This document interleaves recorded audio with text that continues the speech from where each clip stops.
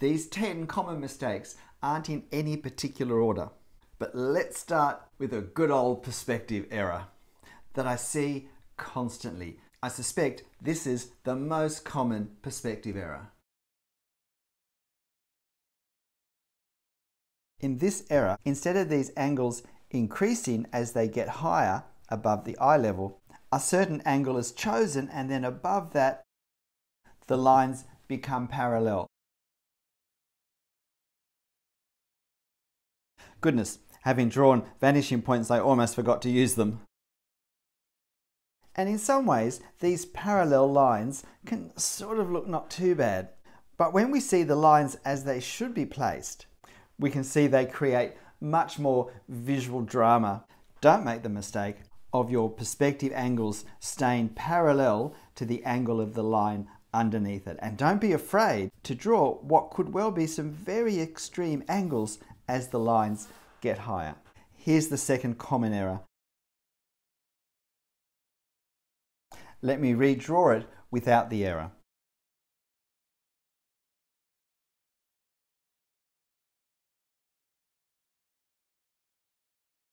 And the second most common mistake is to fail to add lines to indicate depth or thickness, and it particularly seems to happen with windows and roof lines. So there is a depth, there is a setback to this space here where the roof overhangs the wall, and here there's no allowance for the eaves. And of course, strips of timber that are used in windows invariably show not just their front side, their width, but also some degree of their side face. And when we don't allow for that in our drawing, we get a very flat, cartoon-like effect. If we don't add the depth line, we have nowhere to put shade, nowhere to put the hatching or the tone to catch the shadows that the light source may be creating. The third mistake I often see is that instead of drawing a nice crisp straight line, we get this, what's often called a fuzzy line, that comes from drawing lots of short lines that we overlap. And while this line doesn't have to be in the wrong place, the fact that it's a fuzzy texture does create an unreality in our scene if a clean straight edge is what we need, particularly in the corner of a building. Now clearly this comes from a lack of confidence, but being able to draw clean straight lines freehand is an important skill to learn, particularly if we're going to draw architecture. So can I recommend that it's worth doing exercises just in straight line drawing? I do have a number of videos just on this if you're interested.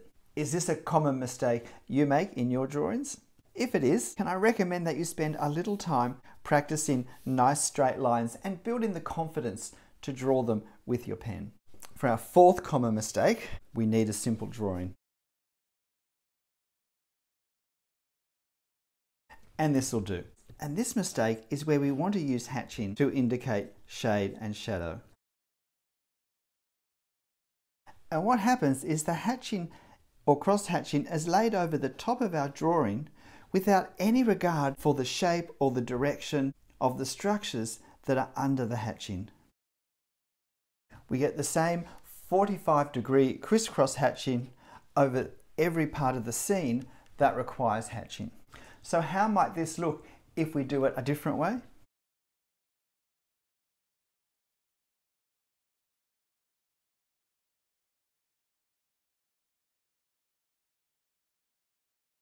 So what's a better approach? A better approach is that we use the direction of our hatching lines to suggest the shapes, the directions of the objects that the shade and the shadow or the color is resting on. One of the most helpful things I find to consider this is what the perspective angles will be. So for this ceiling area, I have the perspective angle of this line and of this line, and I try and slope all of these lines in what the perspective angle would be for any line at that point back to the same vanishing point. The other thing that this does is it gives us no flexibility for varying the intensity of tone to make it darker or lighter. Whereas here, I've been able to increase the darkness in this section of shadow on the wall which is going to be darker than this shade over here. And if you don't know the distinction between shade and shadow, I have a video on that, so that's probably well worth watching at this point, because it's a very helpful distinction to understand when we're drawing. How do you go in this area of mistake? Does your hatching look more like this or more like this? Our fifth common mistake is one that involves our line work.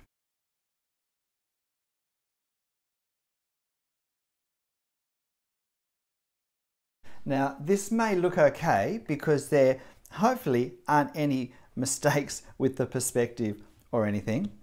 So let me draw it again without what I see as a common error and see if you can spot the difference.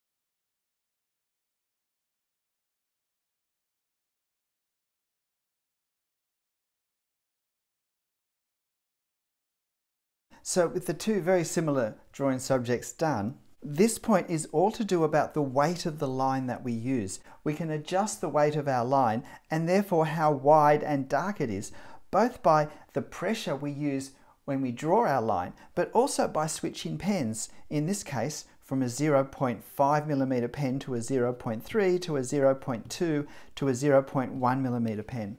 We can also adjust the size of the marks we use to draw the same thing. So with these bushes here, I've used pretty much the same size mark and the same weight of pen for the outlines and for the hatching to indicate shade. But in this drawing, I've not just reduced the thickness of the line as the bushes become further away, but I've also used smaller marks to create the same effects, to give a sense that we're looking at this reduced in size down here.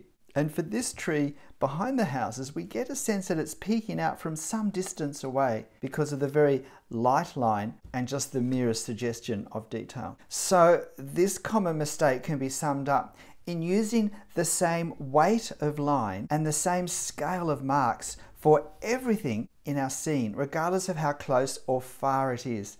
And it can make the drawing seem very heavy-handed, where the lines of the individual parts become actually more prominent than what they're drawing. Do you tend to use the same heaviness of line and size of mark for similar things across the whole drawing, regardless of how close or far away they are? Because in life, things in the distance are not seen as clearly and they don't look as dark. So our line work can try and reflect this effect. Number 6, I'll change my order and I'll draw the correct one first. So here we have a wall that's sloping away from us with a row of windows on it. Let's draw it again. Can you see what's happened here? In this first example, we've used foreshortening, the principle that as an object moves further away from us, such as this wall, it becomes more and more visually compressed. So the windows start to appear narrower the further away they are, and the spaces between the windows appear narrower the further away they are, and the thickness of the wall appears narrower the further away it is. However, in this second example, we've drawn each of the windows much more the same size. We've only given really a slight concession to making them smaller as they move away, as well as not really reducing the gaps between them at all. And there are two unfortunate consequences for this with our drawing. One is that our wall has to become longer to fit the 5 windows in. But secondly, the proportions change. So a window which has these proportions ends up being a more squat rectangle by the end of the row than it is at the beginning. And in the worst examples of these, the windows can literally go from being rectangular to square across the length of about 6 windows. Once we don't get foreshortening correct, all of our proportions start to look awkward.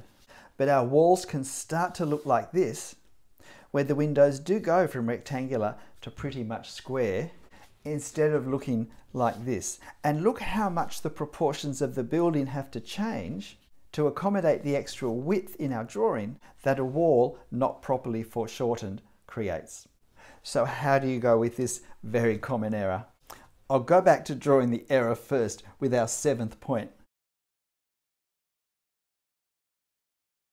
So what's wrong with this scene? Well, there's a few things wrong with this. the perspective is wrong, the foreshortening is wrong. But I really drew this because it shows when we have a number of perspective errors happening at the same time, what it means is the whole scale, the whole proportion of the building, of the scene, of trying to place figures in it looks wrong. Like, I can't tell from here whether this is incorrectly drawn perspective or whether it's sloping uphill. And if I were to draw people walking down the whole street, they seem to get smaller and smaller too quickly. And to use the same scale in relation to these windows, this person at the end of the street is so tiny they look truly ridiculous. There is no eye level. If this road is level with this road across the front here, then it's actually impossible to draw the figures properly. And of course we have the problem that we just saw, where when the foreshortening is not correct, our windows change proportions. So how would this look?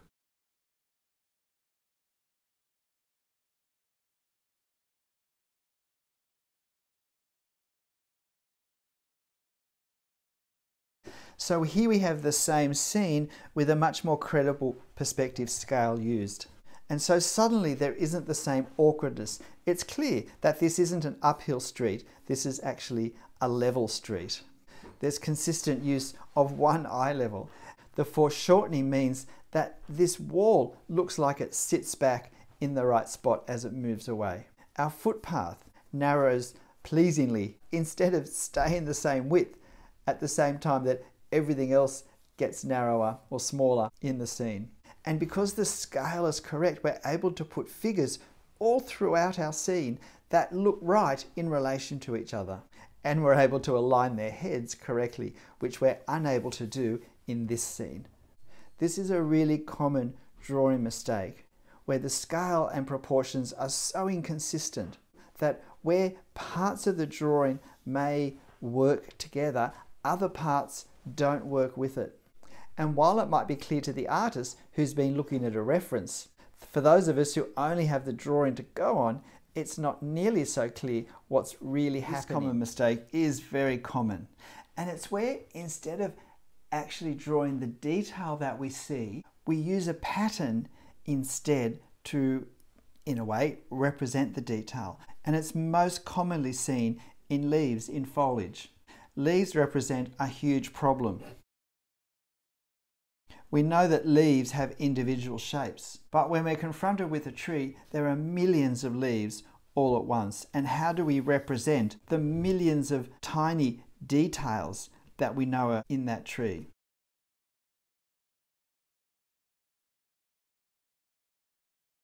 And you can tell that while it often starts out with a certain amount of detail and intention, it becomes more scribbly and squiggly as it gets on. And unfortunately, rather than actually looking like the foliage on any tree, reflecting the patterns of light and shade and shadow that the tree might have, it's more like there was a sheet of paper with this pattern on it, and the silhouette of the tree canopy has been cut out from this pattern and just dropped on top. And because of that, it has the effect of flattening what should be a very rounded and very three-dimensional shape of the tree canopy.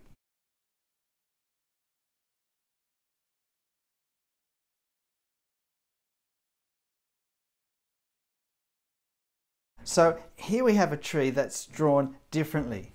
I've not tried to represent any leaves because we can't see any leaves in this tree because of how large it is.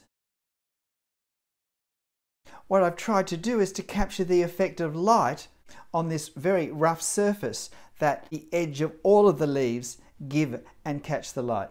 And while I think it looks very much more like a tree than this one does, it actually took no longer to draw than that one took. And if drawing a tree is a problem, if you make this common mistake of just having a leaf pattern that you put over the tree canopy, rather than trying to capture the effect of the leaves in the light, then can I suggest you look at my How to Draw a Tree playlist, where I have about 10 videos on drawing trees and foliage. It's actually not so hard to develop a technique to draw very credible looking trees very easily. I actually really enjoy trees, which makes me think it's a shame that they are a particular problem area for so many people who enjoy drawing. So, is this a common mistake area for you? This next very common mistake also involves foreshortening, but if you like, it's ground level foreshortening. And we most often see this mistake when we have pathways. So for instance, we might have a pathway that's drawn like this, when a far more accurate way to represent the divisions of the pathway into equal concrete blocks would be to draw it like this, because here we actually have foreshortening at work. Another common mistake with pathways, particularly where there are cobblestones, is to end up with something that looks like this, when the reality is going to look a lot more like this. The effect of drawing our cobblestones like this is to make this look more like a pyramid standing upwards than a pathway or a road lying flat, moving further away from us quite quickly. How do your pathways look? Are they like ladders or pyramids? Or does our correct use of foreshortening make them lie down flat as they disappear into the distance? And the final common mistake I see is simply careless lines. And by this, I don't mean lines that don't go right. I can be trying to get this line to there, and it can end up a bit too high. That's not a careless line. That's a line where I've made a mistake drawing it. But a careless line is a quick scribbly line. It's a line where really I'm having no regard for anything, where for some reason I'm needing to put lines in that spot. And instead of taking some care, even in a fairly brisk gestural drawing such as that one, we use a scribble technique, which saves us so little time and yet diminishes the overall effect of our drawing so much. It's just as we saw in our tree scribble foliage. Thoughtful placing of lines really doesn't take longer than scribbling, but it does take practice in observing and experimenting with a technique until we find a technique which creates the effect we want. I think of this sort of cross-hatching as careless lines, because we're just placing them on because, oh, that's the shade. So I put this crisscross of lines over all the shade. And when I do this, I don't need to observe my reference more carefully. I don't need to look for subtlety of differences of shade and shadow in one part of the drawing to another. I don't have to worry about what's happening underneath, what direction the surfaces I'm putting the hatching, cross-hatching onto take. But I think of these lines as careless lines too. So how do you go on this final mistake? Do you fall into the trap of thinking that some parts of the drawing are less important than others? It's not just the perspective angles that need to be done carefully, although they do.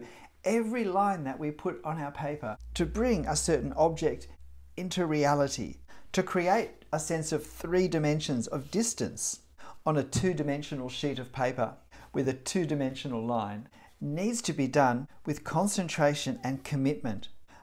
Oh yes, these lines slope. Yes, they do slope, but they are never parallel unless they're horizontal. And when we combine error upon error in our scene, we end up with something that certainly doesn't look right. And this second correct version took no more time to draw than this incorrect one. We get better at what we practice. And if we end up drawing foliage in this way all the time, we will get better and quicker at drawing foliage like this. But if we adopt a technique of drawing trees where we're trying to create the form that we see the trees have, where we try to create the effect of the light on the leaves, and if we practice and practice doing it that way, we will become much quicker at drawing trees with a technique that gives a greater sense of reality to something which, let's face it, is impossible to draw exactly. And of course, if you're happy with the technique you're using, if you're happy with the way your drawings are turning out, then go for it. But if you're wanting a greater degree of realism, these are the ways I create it.